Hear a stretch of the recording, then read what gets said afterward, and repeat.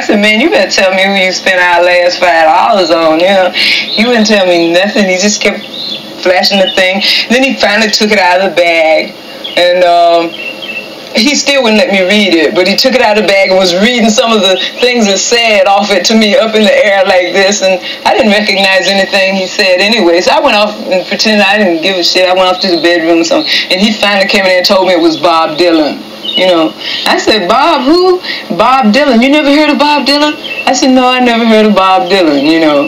And I'm saying, what's with this weird cat, you know, because, like, I mean, you know, Bob Dylan was really a genius in his own right, but I just couldn't get ready for it, and I figured Jimmy was so heavy into what I was into, he would never like anything like that, you know, but he just loved it to death. I wanted to get up and go to the bathroom. He would grab me by my arm, and, you know, like, I'm going to miss this part, you know. You know, that's, you know, okay, you know, like, I couldn't miss it, you know, you could hear it to 42nd Street probably, you know, we almost got put out of the building behind Bob Dylan. The little stories and things he used to tell me, I started going for him, you know, really digging him and liking, you know, him more than I was liking the fact that he was a cutie pie with the guitar, you know, the end thing at that time. They were just, you know, getting to be the thing, like with the processes falling in your face when you playing, you know, but he wasn't the average process wearer. So we got our own little crib, you know, and it was sightings and crackers on and off, you know, and our moms were throwing, my mom was throwing a good meal here and there, you know. She couldn't stand him actually because she thought he was a bum, you know.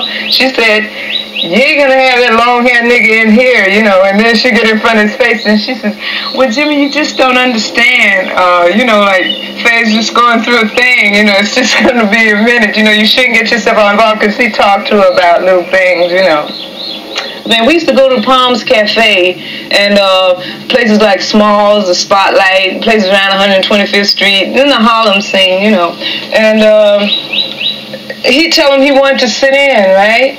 And these old fuddy-duddy, rough-dried, ain't never beens, you know, they ain't gonna give him a break, so, like, they just act like they don't even know that he's there.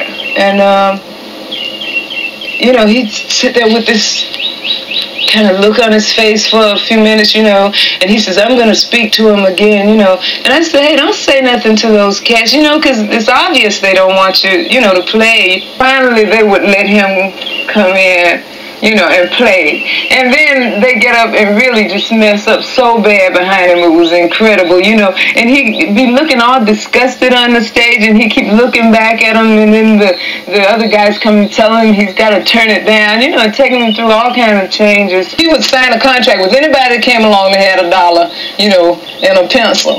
You know, he'd sign with him, which got him into a lot of trouble that he got into later, you know, with the companies and stuff. We get our door plugs at the hotel, we get thrown out, we pawn the guitar, we come back, we borrow guitars from people to, you know, play, do a gig, we eat good for a minute. You know, it was just that, you know, on and off all the time.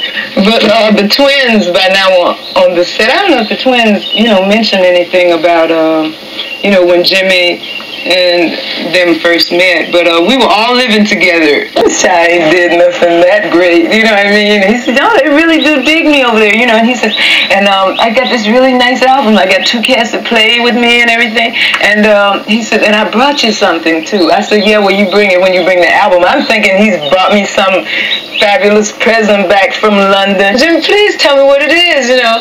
And he said, acid, some acid, you know. And I said, acid? You know, I had no idea what he was talking about. I thought they had a cauldron of acid or something he was going to drop me in. And he looked over the author, you know, and the author said, LSD, you know. And I said, oh, LSD, you know, I was trying not to sound too disappointed, you know. I knew Jimmy could take more of anything than we could, you know what I mean, because he was already abnormal. So whatever he took just brought him back around to normal, then he got to start from there, you understand? So, like, we knew if he could take, you know, a gallon, we better take a pint, right?